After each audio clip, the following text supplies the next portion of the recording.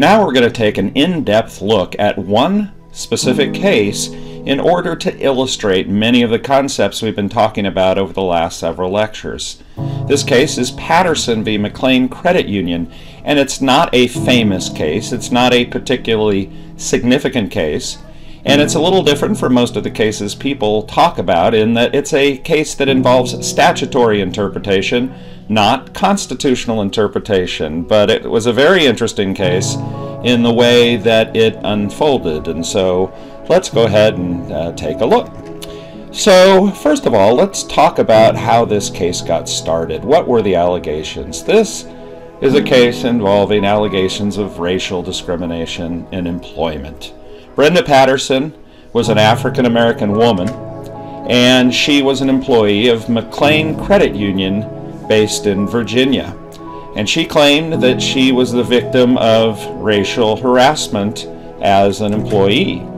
She was the only black woman who worked for the company, and among her allegations, she claimed that she'd received a lack of support, that she'd been passed over for several promotions, and then, despite receiving good reviews, she had been fired after 10 years. Now, one of the things that's important to keep in mind is, in this case, the Supreme Court was acting as an appellate court, so it wasn't interested in the facts. This case is not about whether Brenda Patterson was actually harassed by McLean Credit Union. The issues in this case merely had to do with whether or not she was even entitled to bring a lawsuit to try to prove her case. So the issues are not about the facts, but about whether or not she even has a chance to try to prove her facts. So of course, Brenda Patterson, the place where you try to prove your facts is in court, and so she wanted to file a lawsuit, as anybody in this situation would if they were indeed the victim of racial harassment. Now, today, most lawsuits that are filed involving racial discrimination in employment are filed under a particular law, the Civil Rights Act of 1964, and in particular, Title VII of the Civil Rights Act of 1964. Title VII specifically bans racial discrimination in employment. So most people who experience racial discrimination in employment sue using Title VII. But for Brenda Patterson, Title VII had two distinct disadvantages. One, she claimed that she'd been a victim of discrimination for more than 10 years, and yet Title VII limited the damages she could receive to $250,000, which she didn't feel was enough and might not get her adequate legal representation. In addition, and this is obscure and you don't really need to know about this, but the law called for a bench trial, that is a trial by a judge, not a trial by a jury, and Brenda Patterson, for various strategic reasons, preferred a trial by a jury. So Brenda Patterson did not really want to use Title VII of the Civil Rights Act of 1964, so she was looking for another law that she could use, and her attorneys settled upon the Civil Rights Act of 1866. Now notice, this is a very old law, but it's still on the books. It was a law that was passed immediately following the Civil War, and the Civil Rights Act of 1866 prohibits racial discrimination in the making and enforcement of contracts. Now you're going to want to remember that phrase because that's going to be a very important phrase as we go forward. In the making and enforcement of contracts. Brenda Patterson argued that McLean Credit Union violated the Civil Rights Act of 1866 because her employment was a form of a contract, because it was a legally binding agreement, and that employment contract was made in a discriminatory manner, therefore violating the Civil Rights Act of 1866. But this was unusual because this law was not normally used in this way, and racial discrimination in employment cases were not usually brought using this law. Now, in order to understand what happens going forward, we must look to the past, as the Supreme Court always does. When the Supreme Court hands down decisions, of course, it looks to similar cases that it's decided in the past, and it uses those cases going forward, unless, of course, it decides to overrule those cases. And in the case of Brenda Patterson, there's one particular precedent that was extremely important. That was a case the Supreme Court decided in 1976 known as Runyon v. McCreary.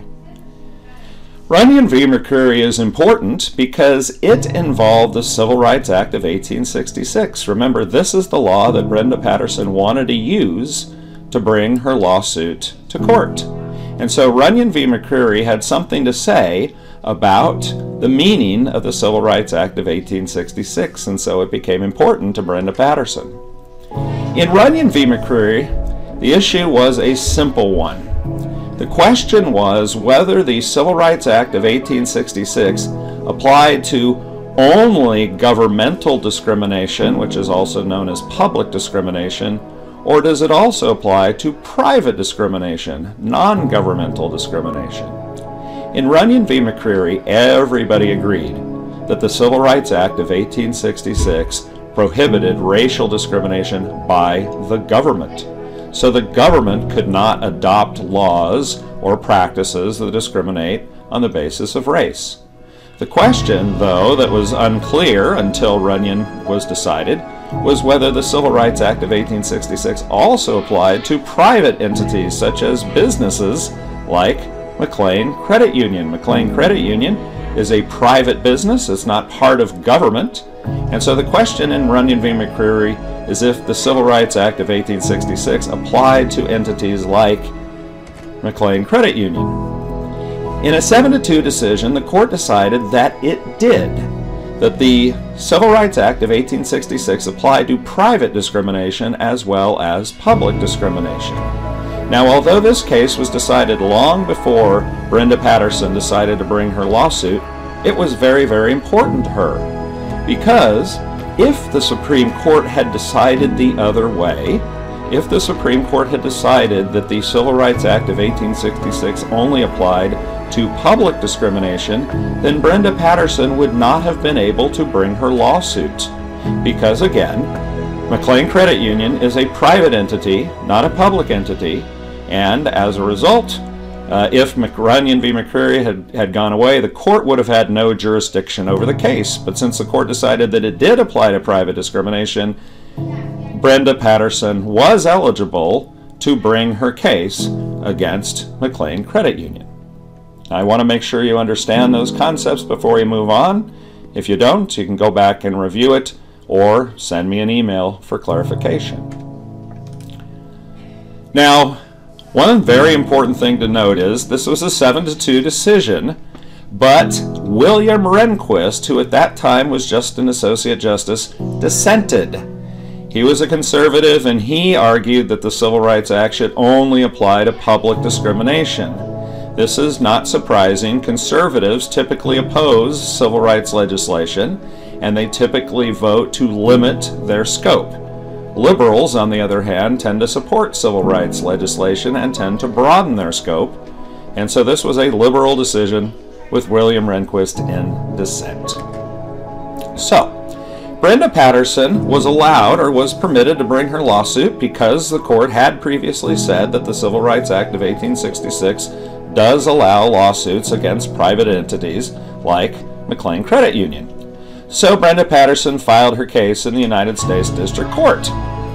But the U.S. District Court threw out her lawsuit because they said, yes, although it's true that the Civil Rights Act of 1866 applies to private businesses, it doesn't apply to Brenda Patterson's case because this didn't involve the making and enforcement of contracts. They argued, the U.S. District Court said that this was a simple, straightforward employment discrimination case. It did not involve the making and enforcement of contracts, and therefore they threw it out. Now please note that I mentioned earlier that this is a case of statutory interpretation. And the reason for that, of course, is because the courts are having to interpret this phrase. What is the making and enforcement of a contract? That is a phrase in a statute that was passed by Congress. It's not a part of any of the Constitution. But the question is, what did Congress mean when they wrote making and enforcement of contracts, and did they intend to include employment discrimination? The U.S. District Court ruled that they did not. Brenda Patterson then appealed her case to the U.S. Court of Appeals, and the U.S. Court of Appeals affirmed the District Court's decision, meaning that they upheld that decision. And so then Brenda Patterson, of course, only had one place to go, so she appealed her case to the United States Supreme Court. Now, the court, of course, granted certiorari, otherwise we wouldn't even be talking about it. So now let's take a look at who was on the court at the time. And as has been true for much of the last 25 to 30 years, the court was closely divided. At the time, there were 4 justices on the court who were clearly conservative. One of them was William Rehnquist, who, since Runyon v. McCreary, had been promoted to the Chief Justice of the United States. Another conservative, Justice Antonin Scalia, Justice Sandra Day O'Connor, and Justice Byron White. So you had 4 conservatives who were likely to rule against Brenda Patterson. They were balanced by 4 liberals who were likely to vote for Brenda Patterson. William Brennan, who had been on the court for a very long time and was considered a real liberal hero. Thurgood Marshall, who we've talked about previously in the court. Harry Blackmun, who of course we've spoken of, and John Paul Stevens. So the court was fairly well divided. And there was one wild card, though, the newbie. Anthony Kennedy had just joined the court. In fact, he had been on the court less than a week when, it was the very first week on the court when the court heard oral argument in Brenda Patterson's case. And so, obviously, he had been appointed by a Republican president, Ronald Reagan. Everybody expected him to be conservative, but he cast no votes, and his behavior, what he would do, was completely unknown, and he was the wild card. And so as we go forward, we'll want to pay attention, because Anthony Kennedy is going to play a key role in how this case unfolds. So,